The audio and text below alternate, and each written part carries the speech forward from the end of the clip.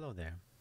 If you work with Stable Diffusion or want to start work with Stable Diffusion but don't know what to use, Automatic, Comfy, SDNX or any other versions, I think this is a very interesting solution.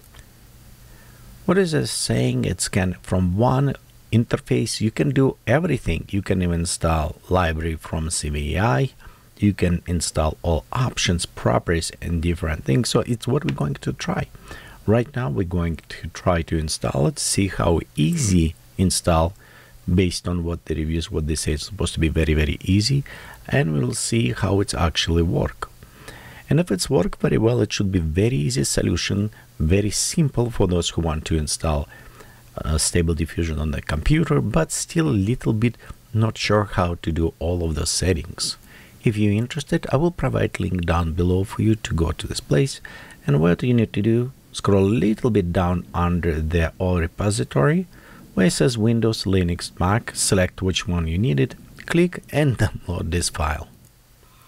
First, when you launch, you will have this screen with identify what video card you have it, and it is identify RTX 3090 24GB, and also ask you for the agreement. I know I'm a little bit nerd, but I do like going and read what they actually ask, and it's very usual, very templating actually.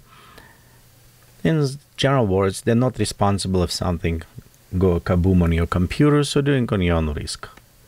Okay, we'll go ahead, click select and click continue. Okay, next it will become configuration, and it says where it's going to install model checkpoint and everything. By default it's going to my user directory. I don't want to install there. And reason, because my C drive is my SSD drive with smaller, and I like to work on my data. So I'm going to change this to the D drive. Also notice right here it's have a portable mode. Portable settings store on same directory as application. You'll move application with data folder and different location on the computer. So it is kind of nice in a way, like you install Stable Diffusion, because you can put everything in one folder. But I'm just going with data directory this way. Let's go ahead and click continue. And now we can have kind of set up where you can select what installation you want. So right here it says search prefer interface. Most popular Stable Diffusion, that's what using Automatic 11.11. I already have this kind of installed. Next we have Focus. This is a more simplified way you can experiment. Invoke. This is nice, I use it, and it is have room to grow, but it's very limited with some options compared to the Stable Diffusion. Comfy, people like it's very nice node based, very you can create very complex stuff here, which is kind of very interesting to explore this as well. Okay, next we have Volta ML. Nice again, but a little bit on the less complex compared to Stable Diffusion, and Focus Me. So what I'm going to do, I'm just going to select SD next with UI, this one, and we'll just go ahead and click install. Notice it is installing, extracting all necessary components to this. As well, it should go and verify we have it properly version of the Python and all necessary libraries. Right here you can see it is identify packages and installing them. I do have a PyroTorch already installed on my system, and this maybe installing update versions, or try if it's smart enough install them locally so they don't interference with the global versions. On this case it will be more in container based installation. Okay, and right here we have our installation completed. By the way, if you want to install more than just one package, you can go down, click on the packages and add additional. So we're not just limited to only one type. You can have it Comfy UI, you have it there also Automatic 11.11 and all stuff. So let's go ahead right now, check more what we have it in the Stability Matrix UI. I'm going to little bit expand to take whole screen. We have it our hamburger expansion, where we have it our launch available interfaces. So currently this is just one we install it. We have it also interface ready here, ready to launch. Notice we don't have it any models. And if we click on configuration, yeah, we need to install some models that we're missing currently here. Let's go on the checkpoints, and I'll notice we don't have it any checkpoints at all. We can go ahead and drag and drop to import, but we'll go ahead explore. And I think explore, if we're going to the model browser, we can try to search here. I'm not checking show NSF, so we'll just search for safe for workplace models. And you can see it's pull out plenty of them. The one is DXL Unstoppable, so let's just select one of them and try import it. So I'm going to select import latest is DXL 10. It will take a little bit time to download it. And of course, right now we're going with the highest rated. So we can also go ahead, try unload it indifferent. And right here we have some error. I think the error is happening because we're still downloading. So we'll check if we can download it another ones after this done. And so right here we installed 3 checkpoints. Let's go back to our interface and we'll see. Yep, we have right here a few of them installed. And I think let's go try to launch, see how it will work.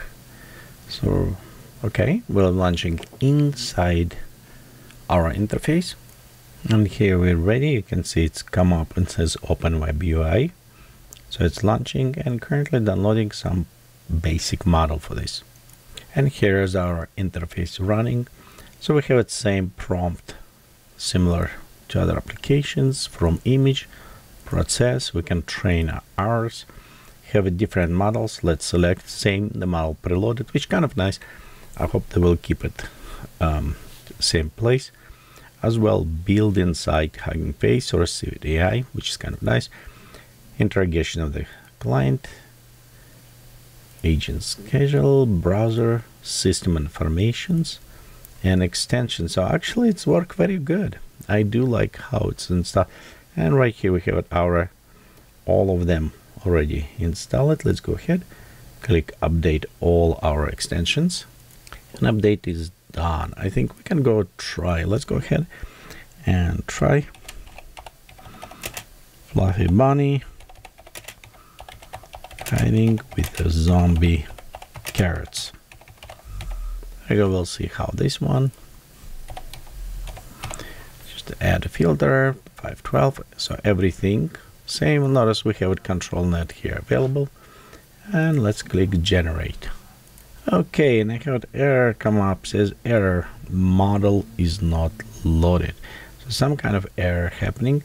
I'm going to close this one and let's go maybe restart it. So we'll go stop again, and I can see we have some warnings right here, some errors coming up. I think it's because we have an Excel model. Let's go back to checkpoint. We have a few of them installed. Go model browser, and we'll just go install maybe a basic checkpoint 1.5.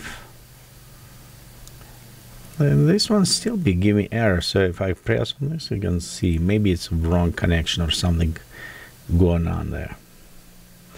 Okay, let's go scroll down. We'll just download this one as well. Until it's download models, let's go also download different packages, see if it will work with this. So I'm going to click add package, and we're going to select Comp UI, branch master. So we'll just give it the same, and let's go click install. Okay, seems like this package installed. Let's go ahead and launch this one as well. Seems like launch okay. Let's open UI, and I'll just move it to this screen. This is our standard comfy UI. If you never used it before, not basic, you just go ahead, connect it, everything, and we'll just execute it. So we have right here checkpoint. Okay, let's see what checkpoint we have it. Let's have counterfeiter. So we don't have it that. We'll just select something else. Let's go select this one, mix. Okay, and it is processing. So it's actually nice, it's working. And nice things, you can probably run them at the same time, multiple. Okay, right here we have our Comfy working. Let's go ahead and stop this server. And I do like this option. I do like option of the that we can go to our launch and have it all different type of the launching depend. Maybe need to install also automatic 1111, but it is very useful interface. Of course, they will have some problems because variety of those different libraries can work together, but I think in general it is very useful tool. So I will go leave it link for you down below. Hopefully you'll have it fun, and most important, hopefully you'll going and explore new different type of the packages. So instead this two, you can also go and install maybe other ones and see which one you like it. It's best way to explore. Thank you for watching this video. If you like it, please subscribe, give us a thumbs up and share. Thank you again and have a great day.